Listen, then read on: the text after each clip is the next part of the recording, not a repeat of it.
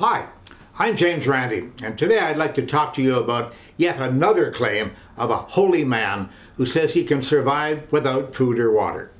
You heard me right, without food or water. Now, as usual, but not always, this one's in India. Enthusiastic news reports of an 83-year-old man are currently making the rounds on various websites internationally.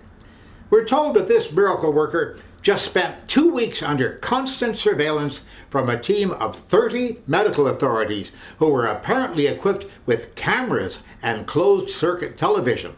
Wow! During that time, they say, he didn't eat or drink and did not use the toilet.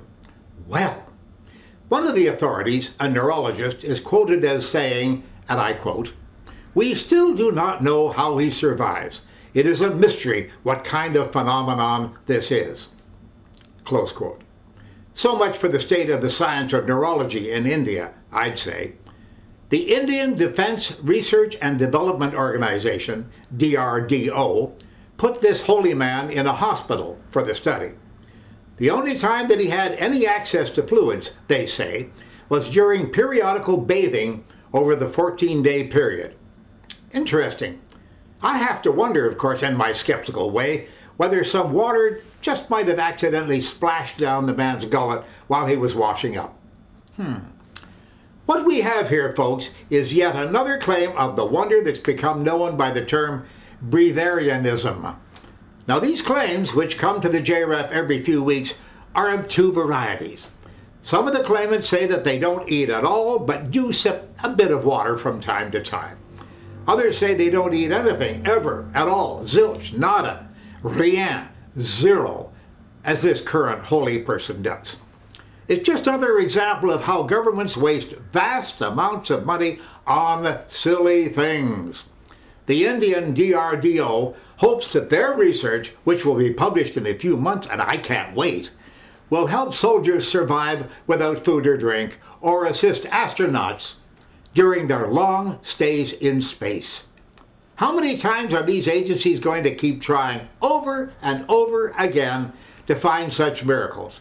There are certain facts that have been established beyond any doubt. All animals, our species is no different, require food and water on a regular basis to survive. There are no exceptions. None. This latest breatharian eats and drinks, folks. The fact that the Indian government is naive and stupid and incapable of doing a simple, supervised, definitive test of his fatuous claim is only superseded by the fact that they even considered the possibility that he lives on air. Folks, get real. As always, I'm willing and prepared to go to India myself to test this claim, but strangely enough, I haven't received an invitation.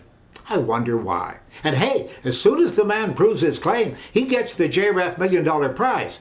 But search as I may, I cannot seem to find that invitation. This holy man was apparently not subjected to any kind of detailed surveillance, of course. He was merely monitored from a distance by TV as he meditated and stayed inactive. His observers allowed him to be unobserved. They accepted his statement that he was, and I quote him, "blessed by a goddess at a young age which gave me special powers." Really? Are they serious? Yes, folks, they are. They are deluded, dense, and dumb, and supported by their so-called experts.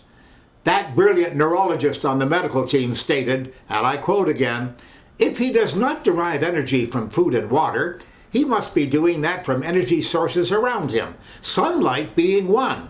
Oh, sunlight. Sunlight? Are you really trying to tell us that you believe, Professor, that this human might possibly be powered by the rays of the sun, like a palm tree?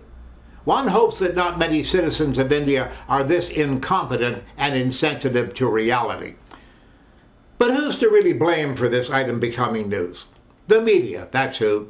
They accept, embellish, hyperbolize, and rush to publish such foolishness simply because the public will snap it up, they'll sell newspapers and magazines and books, and will somberly declare that yet another miracle has taken place. And their sponsors, will sell cars, cough medicine, mattresses, hamburgers, any sort of trash to those who would choose to accept that a liar in India lives on air. The mind boggles, doesn't it? Thank you. I'm James Randi. We thank you for watching this latest episode of James Randi Speaks. For more of James Randi and the Educational Foundation, make sure you visit randi.org.